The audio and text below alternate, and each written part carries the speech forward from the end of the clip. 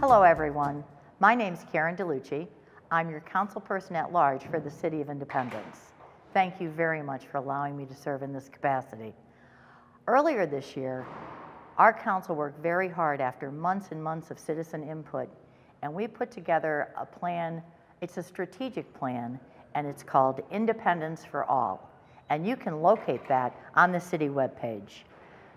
I'd like to just take a moment to highlight the 4 goals your council has enumerated for our city. The number 1 goal is you. We want to improve customer service and communication. We've approved the purchase of technology that is bringing our municipal court forward to the 21st century. The technology we have is 20 years old. It no longer functions well for our citizens. By doing this new technology, people can log in and keep abreast of what's going on with their case. That in turn frees our employees to work on other citizen issues. It's a really great program. We've also started taping committee meetings.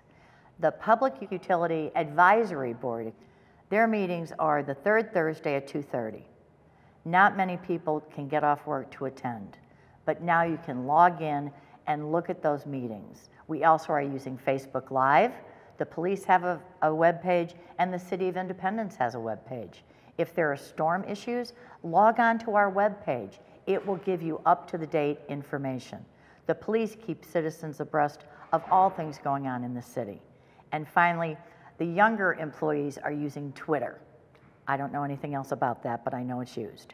Our second goal is to ensure that our finances are stable. We have refinanced the Crackerneck Creek bonds. It has lowered our interest rate. It is allowing us to use our money efficiently today to meet your needs. We have said yes to some economic ideas, the Nolan Road CID, and we've said no to others. We did not approve a TIF request that was made in the 2nd District. Our goal number 3 is to keep our neighborhood safe and healthy and happy. We have moved the codes department from health to community development. Now citizens have one place to go to make complaints about their neighborhood. It allows us to efficiently deal with those complaints.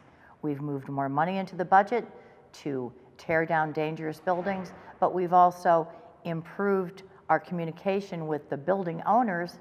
We've hired more workers to work with those people to help them improve their own buildings. 4th, and most important, we want to improve your economic life. We have partnered with community groups. We've used our federal funds to submit educational programs to advance our citizens. We've partnered with the Kansas City Transportation Authority to coordinate transportation to jobs and to schools. I'm excited for the beginning of the future of our city planning. Please become a part. We worked hard for this. We want to keep the city thriving. I want my children and my grandchildren to grow up here, and I know you do too. So please take a look at our new plan, Independence for All. Thank you.